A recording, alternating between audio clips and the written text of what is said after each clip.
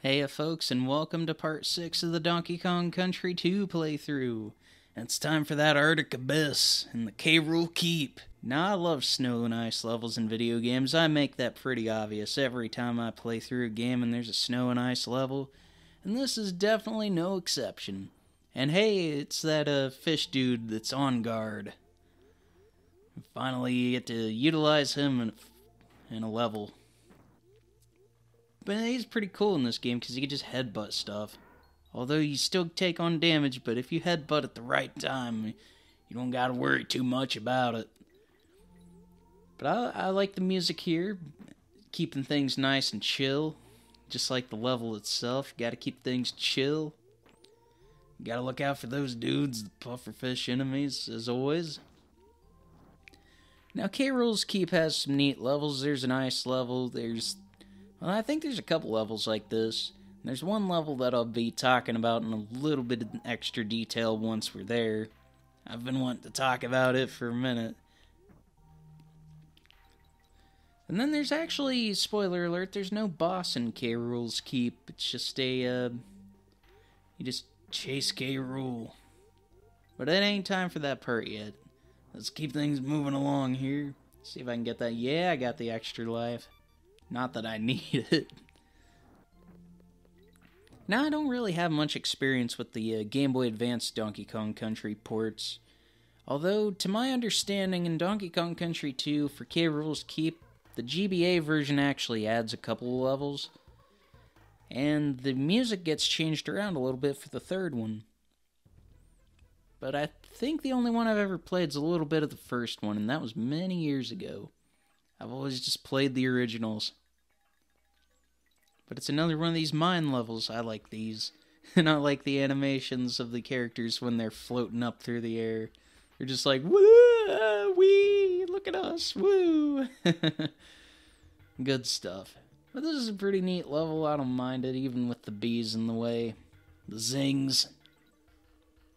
Zing. Zingo! But anyways, more rockin' jams. Clank, clank, da. And then I like that part in the middle. This part's pretty cool too, where it doesn't have a percussion. Just a nice little bridge. But then it goes, and then it starts going hard again. It's like da-da-dun, da-da-dun. And then the drums kick back in, or whatever that's supposed to be.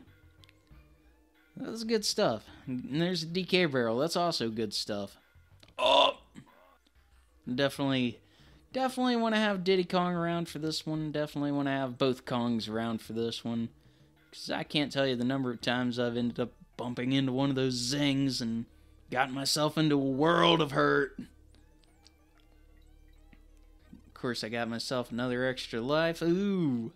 Speaking of hurt. Ooh, I dodged that enemy. But there's another DK barrel. Good stuff. That is good stuff indeed, if I do say so myself. But keep things rolling here. Whoa, that was close. That was really close. I should have got hit. Of course, there's plenty of times where I probably should have gotten hit in this playthrough. And somehow I managed to make it on through. Ooh, better just go for it. But I will say this, and getting kind of close to the tail end of this level, actually starting to get into the home stretch of this game. I've still got a couple of parts left though. And I thank y'all for tuning in this far, as always. And just gotta keep on floating on. Float on like that one song. Or however it goes. I'm not a fan of that song. I know a lot of people like it, but not for me. Oh, this is the level I've been wanting to talk about for a little while. This is Castle Crush, folks. What makes this level so special? Well, there's a game-breaking glitch, which is so bad that it can literally corrupt the cartridge. And apparently I left a death in, but since it's early enough in the playthrough, or early enough in the level, might as well just leave it.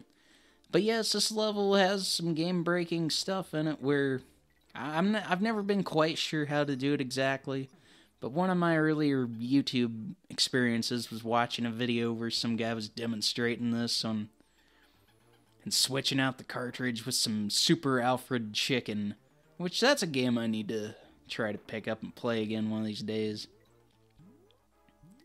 But anyways, yes, that barrel with the Ramby. Somehow there's a way to manipulate it to where it can crash the game and make the cartridge crash so bad that you gotta change out the save battery. And even then, there's no guarantee that it'll work. So imagine that, a glitch so bad that it completely destroys the cartridge. I don't know how they let that slip, but I mean, it's not like it's super easy to activate the glitch either. But for the sake of this playthrough and for the sake of my ROM, I'm not gonna chance it. If you want to watch videos about it, there's plenty of them out there. It's really to me, it's one of the most notable things about this game is the Castle Crush glitch, though. It's also, I can't really think of the name Castle Crush without thinking of Candy Crush. Which I've never really played those games, but I've played variations of them. I mean, it's just a simple puzzle game you play on your phone. I mean, it's nothing special. But to my understanding, people still play the heck out of those games. So maybe they are something special to somebody. Grab those bananas, up to 47 lives. Now, I never get the full 99 in this playthrough. I don't bother. But yeah, I'm not really a big fan of this level other than the name and other than the glitch, just because it's a slow level. That's my biggest gripe about K. Rool's Keep, is a lot of the levels are slow and just kind of tend to drag on.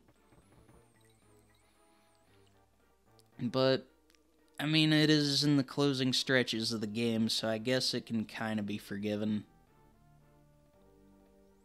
I guess it's supposed to be like a ultimate endurance test. It's an ultimate test. Should have named the level Crush. Man, that'd be kind of terrifying if the game broke so bad that when you boot it up, it just goes, Which, sometimes I will admit, that kind of crap creeps me out a little bit with these SNES cartridges, where if something corrupts, it'll just flash an anti-piracy screen. Which, the anti-piracy screen is pretty much similar to the game over screen, which in itself is kind of spooky because it's just Donkey Kong, or not Donkey Kong, but Diddy Kong and Dixie Kong sitting in some kind of oven or something, and the screen turns red. But with the anti-piracy screen, it'll just show up on the game overs and just say something about, this is not an authentic cartridge or something along those lines. But still not as spooky as the anti-piracy screen in Donkey Kong Country 3, as it uses some kind of jacked up, distorted version of the boss theme, which is kind of unsettling as it is. And then coupled with the really spooky game over screen, which is a close-up of the characters' faces, and telling me about how I'm using a corrupted cartridge, which is kind of weird how it would say that, how the anti-piracy screens kick on for cartridges that are actually legitimate cartridges.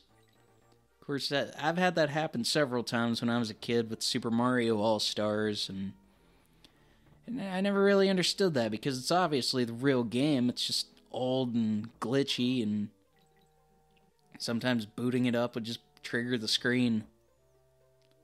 Or it would trigger a really weird mess of pixels and then just freeze up and play a song from, I think it was the Bowser theme from the first game. It would typically play that. I wonder if, I would hope that my parents' copy of Mario All-Stars doesn't do that anymore. And they still have it. They still play it. But that's going to do it for Castle Crush. That's going to do it for Castle Crush Saga. It's time for Clapper's Cavern. Clap on, clap off the clapper. But yeah, Clapper's the seal dude. He turns the water into ice. And this level's actually pretty cool. It's pretty easy to get through, honestly. bar a couple of small sections with those blue dudes there. But yeah, that's another one of those peaceful, beautiful snow ice levels. I'm not the biggest fan of the snow levels in the third game, but the first two games, they nailed it. The design's perfect. Although I wish that there were more ice cavern levels in the first game. This one has a couple. It has a couple of them. Pretty good stuff. Hey, that's pretty good. I'm gonna keep swimming. It doesn't look like I would have been able to keep old on guard for too much longer anyway. Now that's a tricky section right there at the checkpoint. And there's another tricky section up ahead with those blue dudes, which I don't know the name of. Or the ones that turn red. The blue, they change colors or whatever when they get mad. This is the section I was referring to. Look out. I can't tell you how many times that perk got me. But ain't gonna be a problem this time around. It's good stuff all around. Ooh, that little drop in frame rate again, man. Sometimes that makes me a little nervous when I record these playthroughs. But I know that that's actually another reason I want to re-record Donkey Kong Country 1. It's because I think it was part 3 of that playthrough. Something screwed up and I was still learning how to edit videos, and I ended up screwing something up in Sony Vegas, and it took me a while to figure out how to get around it. And so, not knowing how to at the time, I just uploaded it straight to YouTube, downloaded it, and then I put it in Vegas. Which, it took me a while to figure out there is a way around that. But here's another level. Yes, here's another level. This is another one I'm not too big on, just because it takes forever to get through, and I'm not a fan of levels that make you take your time, I guess.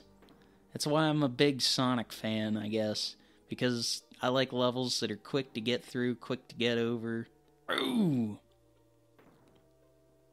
And I just don't like to be stuck in one spot for very long periods of time. But let's see here. Climb up this chain. I think the level's called the Chain Link Chamber. You gotta look out for these zings. They'll zing and they'll zang. You gotta look out for them. It shouldn't be too much of a problem, but they definitely are prominent in this level for sure. Ooh, it's those guys. You ain't taking my bananas this time. Nope. None for you. All in all, though, this isn't an awful level. It's just slow. And there's too much... Well, there's not enough vibrancy. There's not enough color. There's not enough excitement. Well, I guess there is enough excitement, but there's not enough color. It's just kind of bland looking. Which is the biggest problem I had with the first game. It just wasn't vibrant enough. Maybe if there were more jungle levels and ice levels. But no, it just leans too heavy into the gray and the browns, and... yeah. It just comes off looking a little bland. I feel like this is another example where the sequel kind of outdoes the original, and... I don't know, I just feel like there's a lot of people that don't feel that way. I feel like most people will probably fondly remember the first game. I mean, don't get me wrong, I like the first game. It's just not my favorite. But I never really hear a lot of people, or really anybody, saying that the second one's their favorite. I don't know why it's good. Ooh, I mentioned that enemy in an earlier part. He'll take your lives if you're not careful. But that's gonna do it for the Chain Link Chamber. Gonna play a guitar solo and move on. Let's see what's going on next. Ooh, it's this level. Yeah, this is the one with the snake again. Aw, man. Gotta bring old Ratley back. Of course. But yeah, this level's kind of tricky because, I mean, it's kind of like that slime climb level. You got water rising, and you've got to be very careful. But once you get past the section where you no longer need this snake dude, it's not really that big of a deal. I'm not a big fan of this section. This is definitely a tough level to get through. I make it look way easier than it is, folks, but that's because of a lot of practice. I mean, I was ready to pull my hair out, throw the controller, get angry, and scream. I think I did yell a couple of times. I mean, I'm pretty good about, like, controlling my temper. Especially nowadays. But there have been times where if a game gets on my nerves enough, I mean, I'll at least yell or mumble obscenities or something. But I don't rage like I used to. I remember one time in particular I broke a PS2 controller, and I definitely regretted it. But I was young, I was dumb, and full of rage. Full of primal rage. Never really cared much for that game yet. There's so many ports of it. There's a Super Nintendo port, there's a Sega 32X version. I'm pretty sure there's a Sega CD version, there's a Sega Saturn version, it might be a PS1 version. Why are there so many versions of this game? I don't even recall it ever being like a must-have popular kind of thing either. It's just something that there's like a billion versions of. At least with Doom, everybody likes Doom. Which maybe one of these days I could do a Doom Let's Play. Not sure which version I'd play, but it'd likely be the Super Nintendo version. Of course, there's a lot of people who have their preferences with Doom, and finally done with that section. But the water is still rising. Of course, there was that Squawk section too that I completely got into my Doom tangent while that was going on. Which, while I have Doom on 32X, I haven't played much of it. I need to do that. But also, stay tuned for the next part, folks. I'll see you then.